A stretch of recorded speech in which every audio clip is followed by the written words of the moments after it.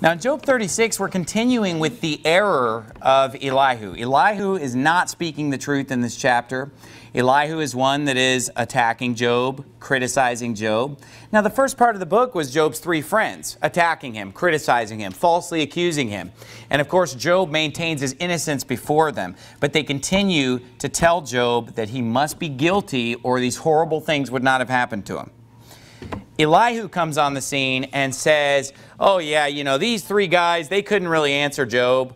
I'm gonna tell Job the truth. But when Elihu begins to speak, it becomes obvious that he is saying the exact same things that the three friends said. And in this passage, I don't know if you picked up on it when we just read the whole chapter, but he clearly says over and over again, you know, hey, if you do right, God's going to bless you, things are going to go great for you. And if you do evil, bad things are going to happen, you're going to die young. It's the prosperity gospel.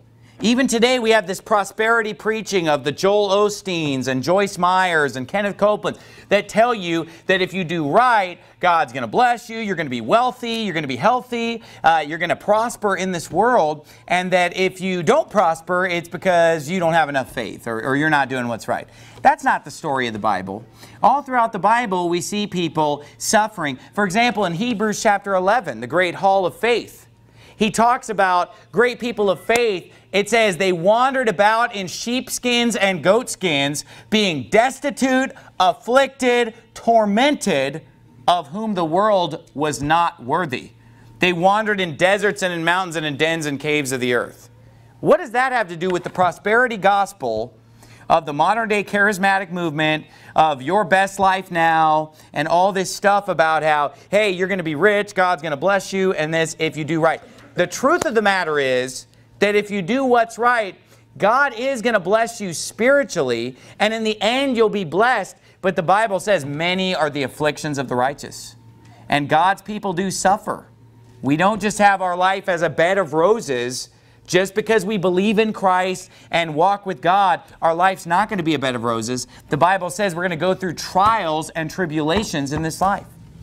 And he very clearly said, yea, and all that will live godly in Christ Jesus shall suffer persecution. He said in Philippians chapter 1, unto you it is given in the behalf of Christ, not only to believe on him, but also to suffer for his sake. That is the will of God, that after we have suffered for a little while, that God will try us and test us, and then we will be exalted and glorified together with him.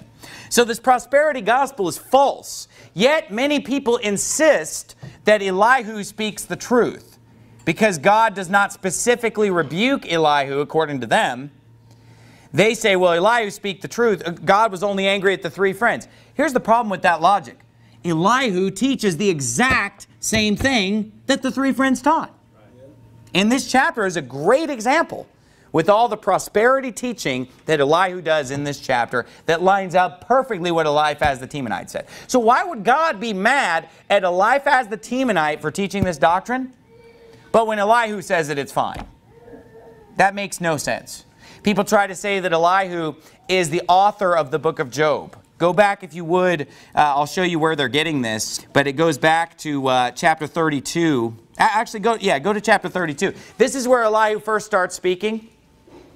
And this is their big evidence that Elihu wrote the book of Job. Now, first of all, if you were here when we preached on chapters 32, 33, 34, and 35, we exposed errors in every chapter that Elihu speaks. That was just contradicting all kinds of doctrines from all over the Bible. And tonight I'm going to show you statements that Elihu make that contradicts the rest of the Bible. Okay? But look what it says in Job chapter 32. It says in verse number 14, it says, now he hath not directed his words against me, neither will I answer him with your speeches. They were amazed. They answered no more. They left off speaking. When I had waited, for they spake not, but stood still and answered no more, I said, I'll answer also my part. I also will show mine opinion. For I'm full of matter, the spirit within me constraineth me. So there you have it, folks. There's the evidence that Elihu wrote the book of Job. I mean, it's right there. Don't you see it? No, it's not evidence. He's just talking about the fact. They're saying, well, this is him pausing and giving his comments as the narrator of the book. Folks, it isn't there. Every chapter that Elihu has spoken has been filled with error, and it's an attack on Job. Now, let me just, and I'm going to get into the chapter. I just want to drive in this point, though. Okay, if you look at the very end of Job 34, verse 36, or verse 35. Let's start in verse 35 of chapter 34. This is what Elihu says. Job hath spoken without knowledge, and his words were without wisdom. And then he goes on to talk about how Job is sinful, even though God said he was not sinful in chapters 1 and 2. So look, according to Job 34, 35, you have to choose between Job and Elihu. You can't have both. So if you're going to tell me that Elihu is the author of the book of Job and that what Elihu spake was right, then we're going to have to throw out all of Job's words. Because look what it says in Job 34, verse 35. Job hath spoken without knowledge, and his words were without wisdom. So which one is it? I mean, is everything that Job said, all the magnificent, wonderful truths that Job said that line up with the rest of Scripture, you would have to throw all that out to accept Elihu. Or Elihu's wrong and Job is right.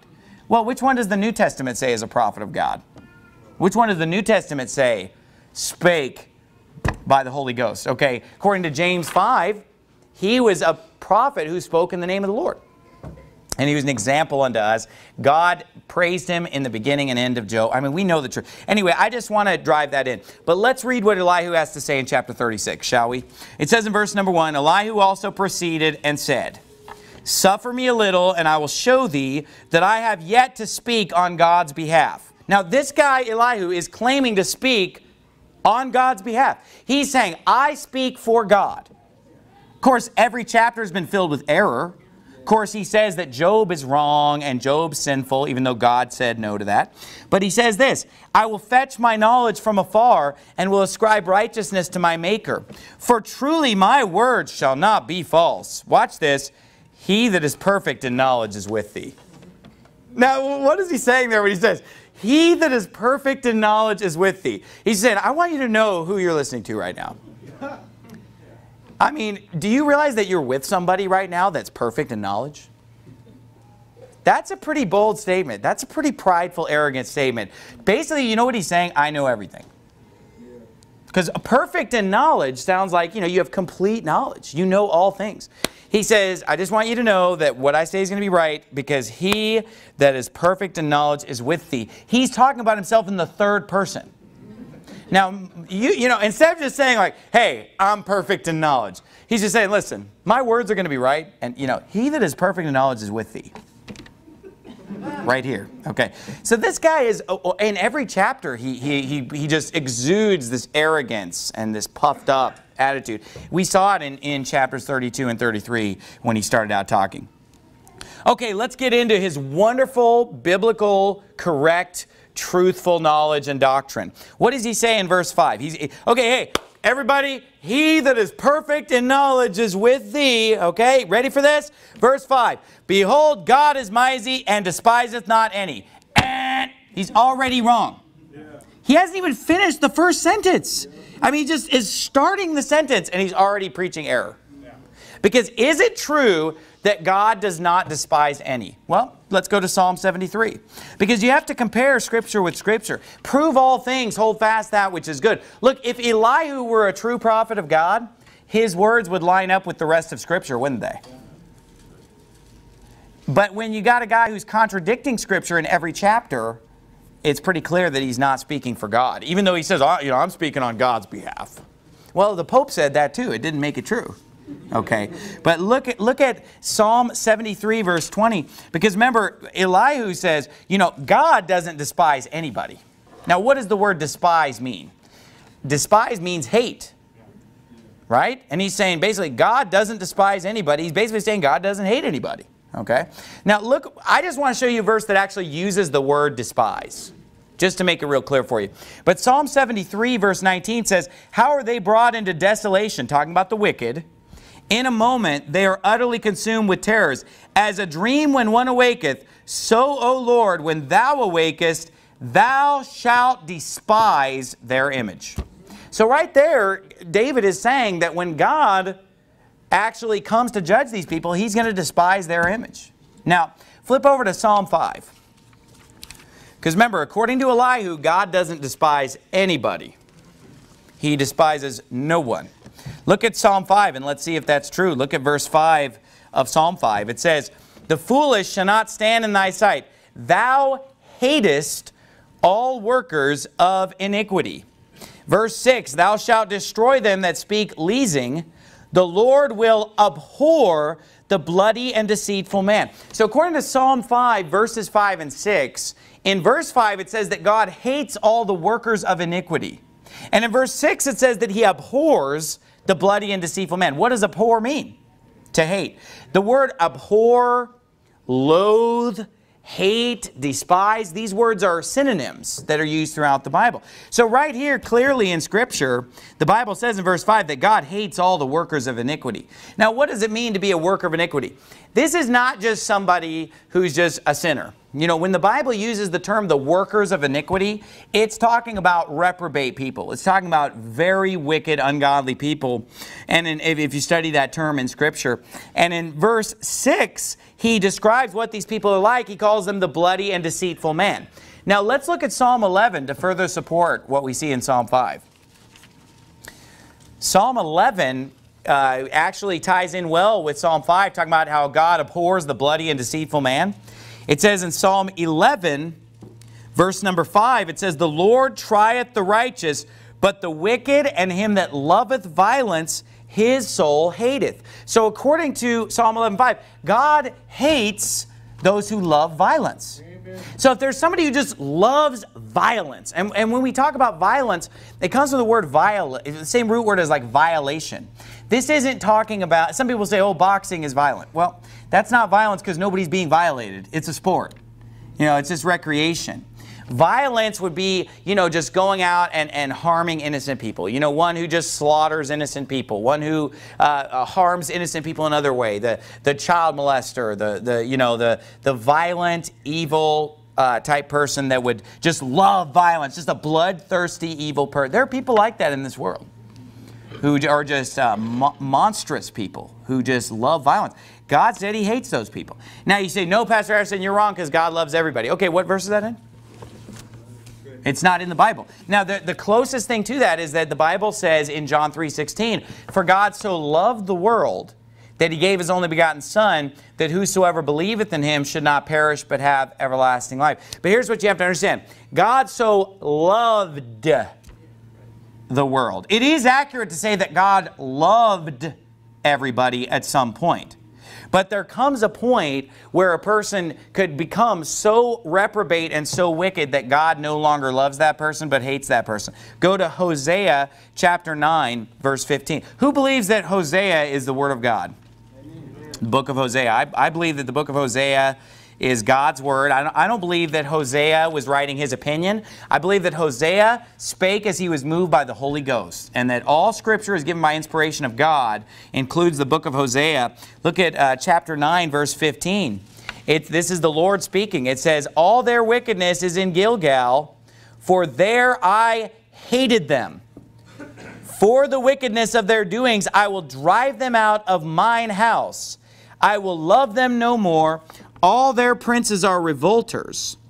Okay, now right there, not only does he say, I hated them, but he also says, I will love them no more. He says, Ephraim is smitten, their root is dried up. They shall bear no fruit. Yea, though they bring forth, yet will I slay even the beloved fruit of their womb. Now, some people will look at this scripture, and I've had many people say to me about this scripture, they say, that's not God talking, that's Hosea talking. And they'll say, Hosea is saying in verse 15 that he hates these people and that he doesn't love them anymore. But here's the problem with that logic. In the verse that we're talking about, verse 15, notice toward the end of the verse, he says, I'll drive them out of my house. Do you think Hosea has all these people living at his house? You think Hosea has all these princes and all these wicked leaders of Israel all living in his house? No. When he says, I'll drive them out of my house, that's God talking. God said, I'm going to drive them out of my house. Now look, in verse 16, it says, Ephraim is smitten, their root is dried up, they shall bear no fruit, yea, though they bring forth, yet will I slay even the beloved fruit of the womb. Is Hosea threatening to go kill these people's kids? No, that's the Lord saying that he's going to kill these people. The Lord's saying, I'm going to drive them out of my house. Okay, so you got to read the scripture and get the context of what it's saying. But either way, Hosea is speaking by inspiration of the Holy Ghost, but he's actually giving the word of the Lord in that verse, as evidenced by the fact that he calls it my house, and he talks about slaying the fruit of their womb. That's not something that Hosea was ready, willing, or able to do. Okay, so it's clearly God speaking. Let's go back to Psalms and look at some more scriptures from Psalms. Some people will again attack the scripture in Psalms, and they'll say, you know, that's just David talking. Well, I guess we could just do that with the whole Bible. I guess John 3:16 is just John talking. Oh, Genesis, that's just Moses talking. Mark, that's just Mark talking. Luke, that's just Luke talking. Acts, that's just Luke talking. Romans, that's just Paul talking. I mean, oh, what do you believe? Which book of the Bible do you believe? But when they say, oh, that's just so-and-so. No, no, no. This is the Word of God. And the book of Psalms is quoted as the Word of God by Christ and all the apostles. In fact, this is what Jesus Christ and the apostles often said, things like this. You know, that the Holy Ghost spake by the mouth of David in the book of Psalms. Okay, so everything in Psalms, according to Jesus and David, was spoken by the Holy Ghost. And in fact, the Bible commands us in the New Testament to speak to ourselves in psalms, hymns, and spiritual songs. Now, the Bible teaches that we should be singing hymns, we should be singing spiritual songs, but that we should also be singing the Psalms. Okay. Now, throughout history, a lot of believers have sung the Psalms. Now, there are some versions of the Psalms that have been rhymed and made to rhyme in English. Other versions of the Psalms that are just sung as is, straight out of the King James Version. But why would God tell us in the New Testament to sing these songs if they're all if they're wrong, if they're teaching us wrong things, or if they're no longer relevant? You know, it's clear the book of Psalms is relevant to us as New Testament believers. It does teach good doctrine, and it is not the word of David, it is the word of God. And Hosea is not the word just of Hosea, it's the word of God. Okay? And so you can just hang on to that belief if you want that says, you know, hey, I'm with Elihu. God doesn't despise anybody. God doesn't hate anybody. God just loves everybody. That's not a biblical teaching. Okay? Now, when the Bible says, for God so loved the world that He gave His only begotten Son, that whosoever believeth in Him should not perish but have everlasting life. Again, that is in the past tense. God loved the world. That doesn't mean He's going to continue to love every person for all eternity. In fact, He's going to send people to hell if they're not saved. And that is not a loving thing to do. I mean, if you love somebody, you're not going to send them to hell. Okay? That is one where it's too late for them. He loved them. He wanted them to be saved. But when they reject Him, well, now they're going to face His wrath. And they're going to be punished. He said in Hosea 9:15, I will love them no more. Because some people would say this, well, He loves them and hates them at the same time. But yet in 9:15, He says, I hated them, I will love them no more. So we see that He gives both sides of that coin there in Hosea 9:15. And again, just proof of the past tense of John 3:16, it says He gave His only begotten Son. Well, I got news for you. God does not have only one only begotten Son, because the Bible teaches that God has begotten us again unto a lively hope. Amen. The Bible says we've been begotten again. Okay? The Bible says that we are begotten of God. Okay? And we're the sons of God. Okay? Because we're in Christ and we're through Christ. But see, here's the thing. Jesus Christ was the firstborn among many brethren. Okay, when He was given, He was the only begotten, okay? He's the Lamb slain from the foundation of the world, my friend. And so, no, the Bible does not teach that God loves everybody. Now, I remember when I was a teenager, I was 16 years old, and a girl walked up to me when I was 16 years old, and she just out of the blue walked up to me and said to me, does God love everybody? And I said, yes, He does. And she showed me a Bible verse about God hating people. And she said, what about this verse? And I took the Bible out of her hand, and I read the verse, and I said, well, you know what? I'm wrong then. Because the Bible says here that God hates these people. So that's what we should do when we see something in Scripture that contradicts what we think. You got to change what you believe to conform unto the Bible. Because just because you believe something or have heard something doesn't make it so. Okay, let's look at more verses. Look at 26:5, Psalm 26:5. So far, I've shown you 1, 2, 3, 4, 5 scriptures that talk about God hating people. Okay, let's keep reading. Still not convinced? Psalm 26 verse 5 says, I have hated the congregation of evildoers and will not sit with the wicked. Look at 31 verse 6. Psalm 31 verse 6. I have hated them that regard lying vanities, but I trust in the Lord. David speaking. Yeah, David speaking by the inspiration of the Holy Ghost as a prophet of God, saying, I've hated them that regard lying vanities, but I trust in the Lord. This is the man after God's own heart. This is the sweet psalmist of Israel. Look at, back up to Psalm 10. We missed one. Psalm 10 verse 3 says, for the wicked boasteth of his heart's desire, and blesseth the covetous, whom the Lord abhorreth. Here, God is abhorring people. Flip over to Leviticus chapter 20. Leviticus chapter number 20. While you're turning there, because we just don't even have time hardly to go through all these verses that contradict the words of Elihu. But go to Leviticus, and while you're turning there, I'm going to read for you from Psalm 53, verse 5. It says, there were they in great fear, where no fear was. For God hath scattered the bones of him that encampeth against thee. Thou hast put them to shame, because God hath despised them. What did Elihu say? God despises not any. Okay, Psalm 53 verse 5. God has despised them.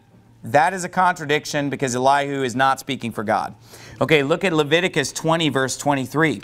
It says in verse 23, ye shall not walk in the manners of the nation which I cast out before you, for they committed all these things, and therefore I abhorred them. What kind of things did they commit? Well, back up to verse 13 for an example. In 23, he said, verse 23, he said, they did all these things and I hated them. I abhorred them. Look at verse 13. If a man also lie with mankind, as he lieth with a woman, both of them have committed an abomination, they shall surely be put to death, their blood shall be upon them. That was one of the things they did, being a sodomite, being a queer, being a homo. Okay, go to Leviticus 26, verse 30. Leviticus 26, verse 30 teaches. So now we've got it from Psalms. We've gotten it from the prophets. Now we're getting it from Moses. We're getting it from Leviticus. It says in Leviticus chapter 26, verse 30, and I will destroy your high places and cut down your images and cast your carcasses upon the carcasses of your idols, and my soul shall abhor you. Who's he talking to? He's saying unto his people, Israel, he's saying, Israel, if you commit all these abominations and wicked sins of the heathen, I'll abhor you if you do this stuff, okay?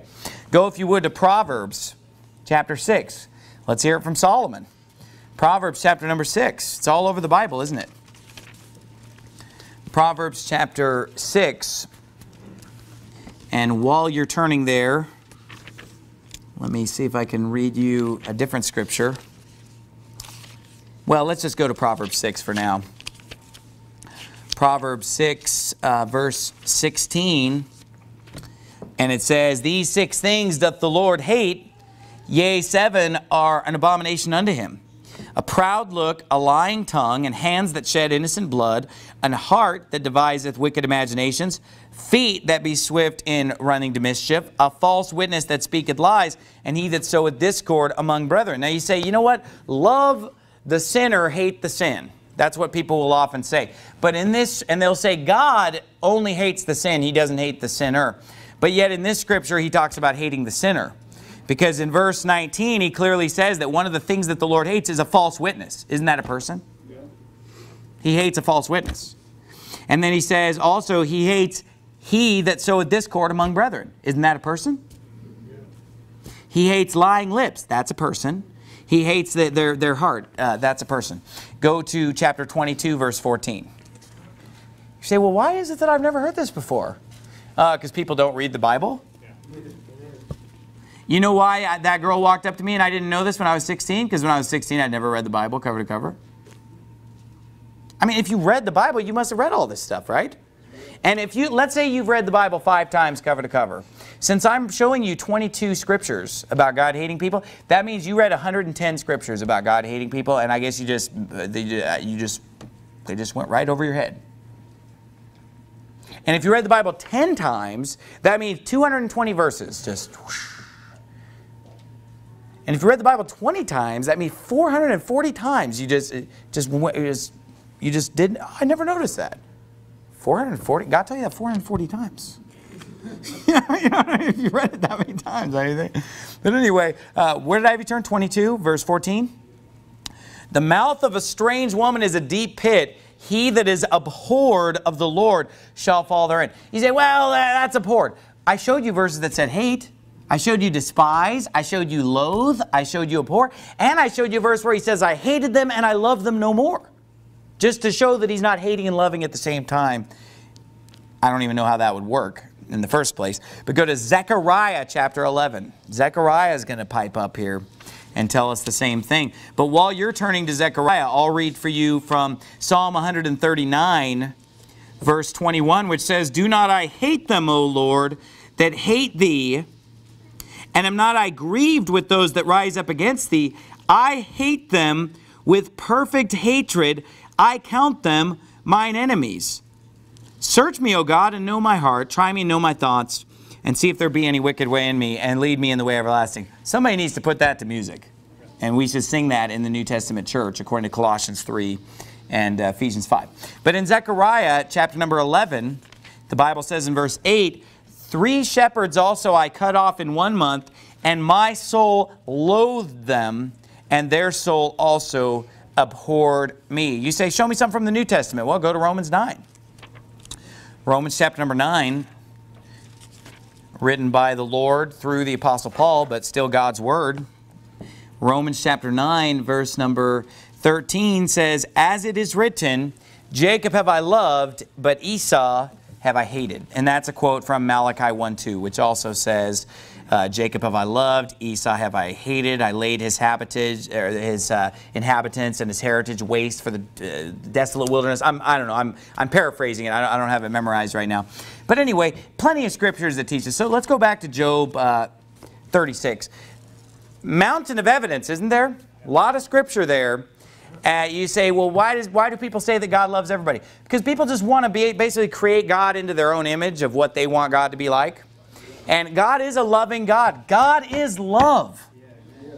God loves, okay, all of His children. Everybody who's saved, let me just say this. Everybody who's saved, God loves. Every child of God is loved of the Lord. You know what the Bible says? Nothing can separate us from the love of God. Once we're saved, nothing can separate us from the love of God. Romans chapter 8. But here's the thing though. When it comes to the unsaved, God loves most of the unsaved also. You don't have to be saved for God to love you. The Bible says we love Him because He first loved us. God also loves the unsaved. But does God love all of the unsaved? No, because there are people who get to a point where they cross a line with God where they are no longer loved of God. And they become what the Bible calls reprobate or rejected of the Lord. The Bible says in Jeremiah 6 verse 30, reprobate silver shall men call them because God has rejected them. And we see this in Romans 1 where God gives them over to a reprobate mind. He gives them up, it says. He gives them over. He gives them up. It says it 3 times. And they become reprobate or rejected of God, and they get to a point where they have no salvation. They have no chance for salvation. Plenty of examples of this in the Bible. For example, Revelation 22 says that anyone who adds to or removes from God's Word shall be damned. I mean, it's clear. Their part is removed from the book of life.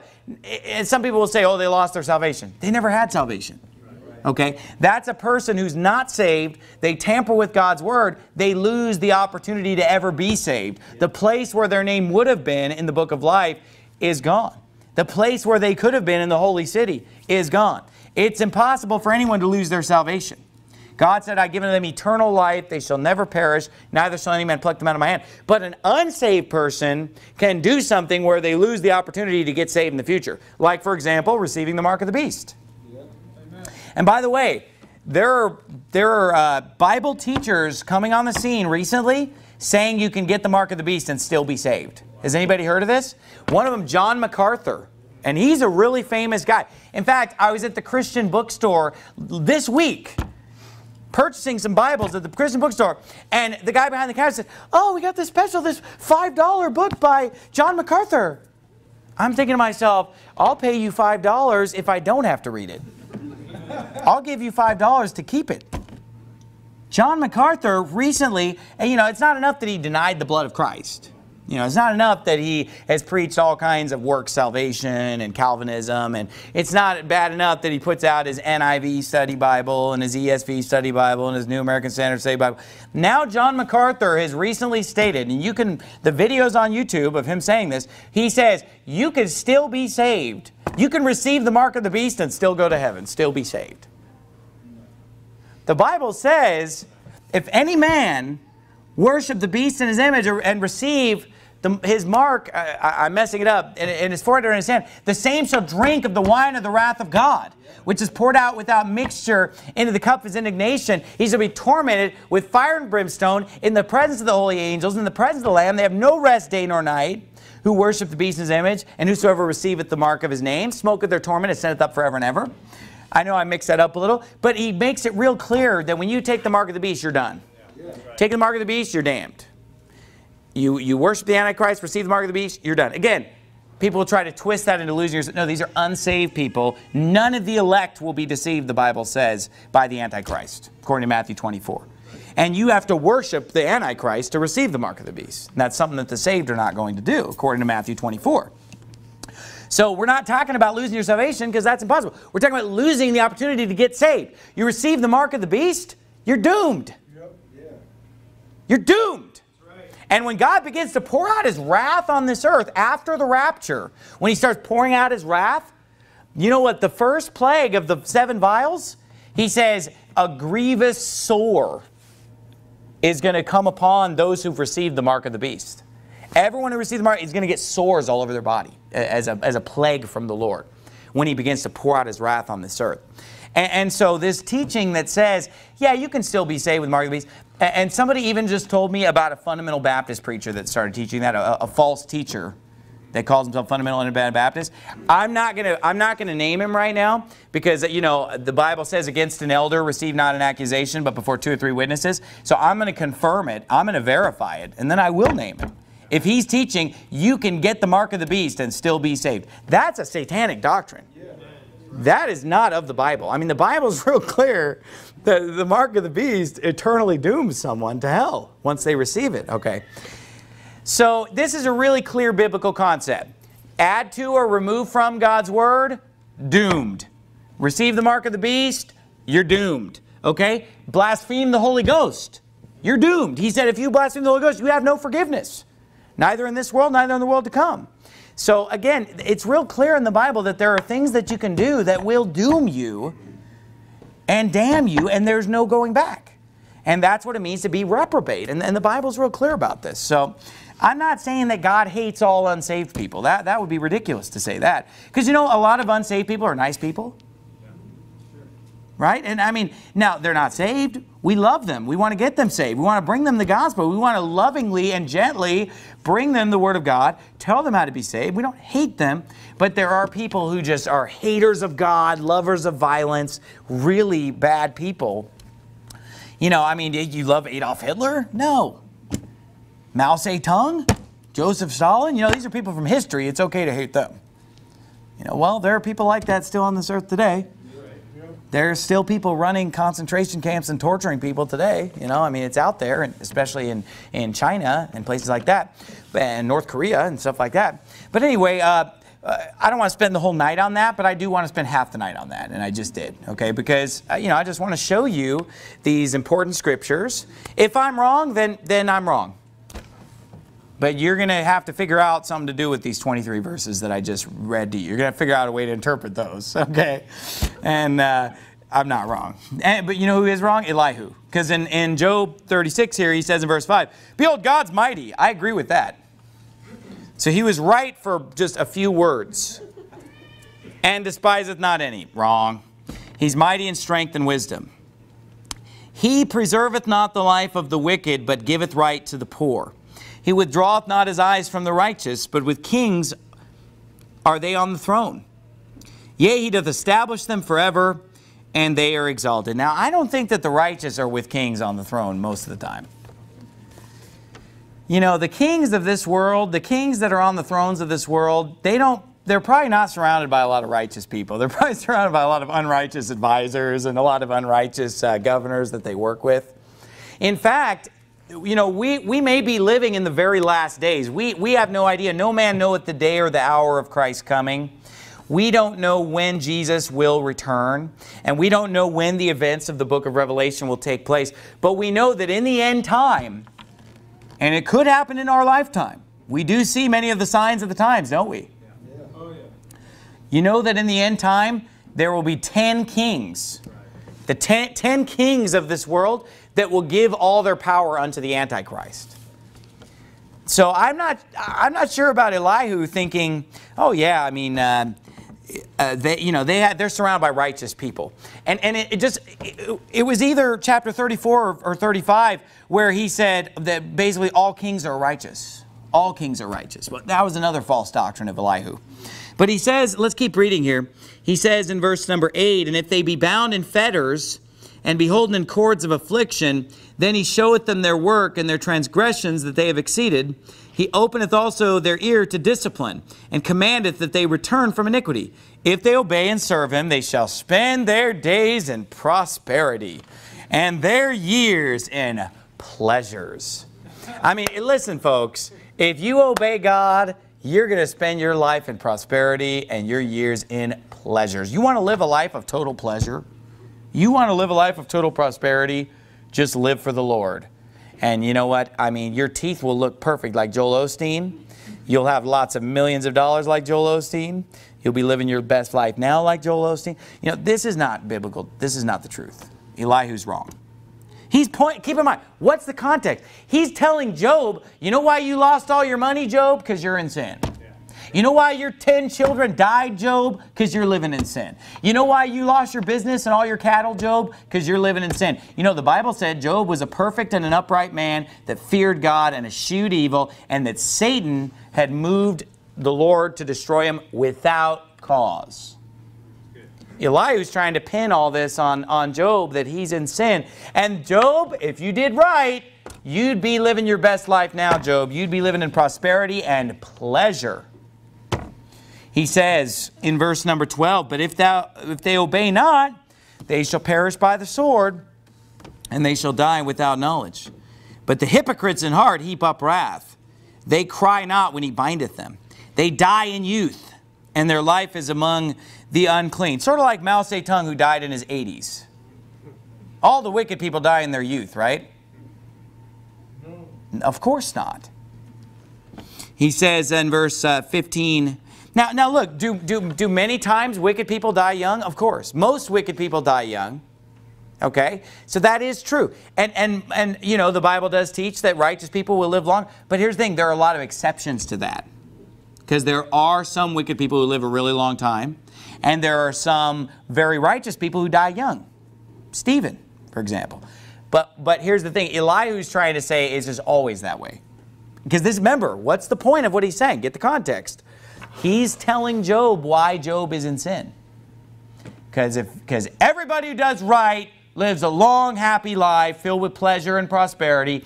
And everybody who does wrong dies young, gets judged by God. But that's what he's saying, because in the context, that's what he's saying. Because he's applying to Job that this is the proof. Because he has no proof of, hey, Job, here's a photograph of you, taking your girlfriend out instead of your wife. Hey, Job, I found these incriminating emails of you. Hey, Job, I found, this evidence against... No. All his evidence is that Job's not prospering. That's the evidence that he's in sin right there. So, see, Elihu is teaching these as just absolutes. Just always that's the case. It says in verse 15, He delivereth the poor in his affliction, and openeth their ears in oppression. Even so would he have removed thee out of the strait into a broad place where there is no strait. I don't know about you. I'd rather be on the straight gate, not the broad way. But anyway, he says, and that which should be set on thy table should be full of fatness. I mean, that sounds pretty good right now. I'm pretty hungry. I haven't eaten much today, but your plate's not always full of fatness just because you're serving the Lord, okay? It says in verse 17, but thou hast fulfilled the judgment of the wicked. Judgment and justice take hold on thee. What's he saying? You are facing justice and judgment right now, Job. You know why your 10 children died, Job? That's justice.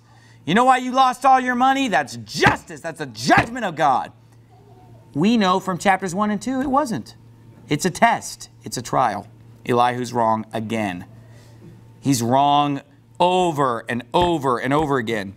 It says in verse 18, because there is wrath, beware lest he take thee away with his stroke. Then a great ransom cannot deliver thee.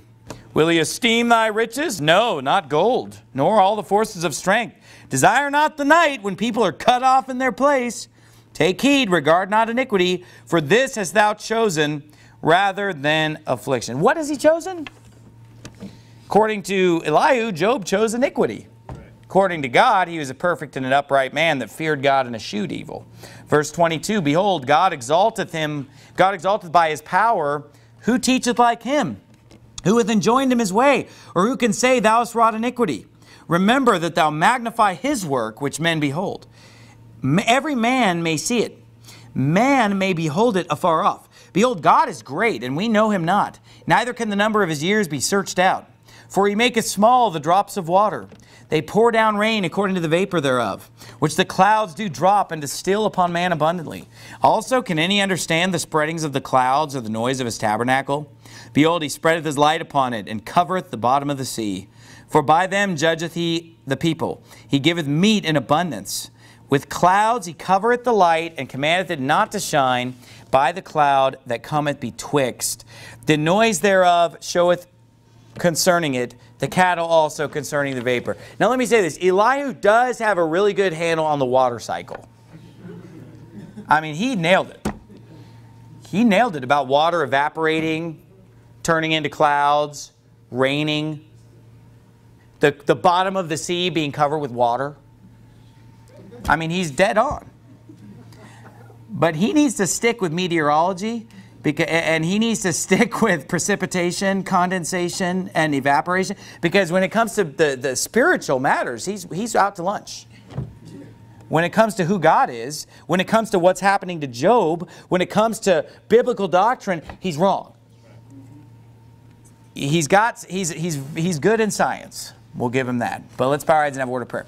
Father, we thank you so much for your word, Lord, and we thank you for this chapter, even though this chapter is a chapter spoken by a man who is attacking Job and criticizing Job and maligning Job, Lord. We can still learn from it because we can compare it with the rest of your word, and we can figure out what is true and what's not. And Lord, we thank you for the example of Job. He's a godly, righteous man. Help us to be like him. Help us not to fall for the prosperity gospel of the charismatics, Lord, but rather help us to understand that we, like Job, are going to go through trials and tribulations. Hopefully, it won't be as bad as what Job went through, but Lord, help us to be prepared to suffer for you. And in Jesus' name we pray, amen.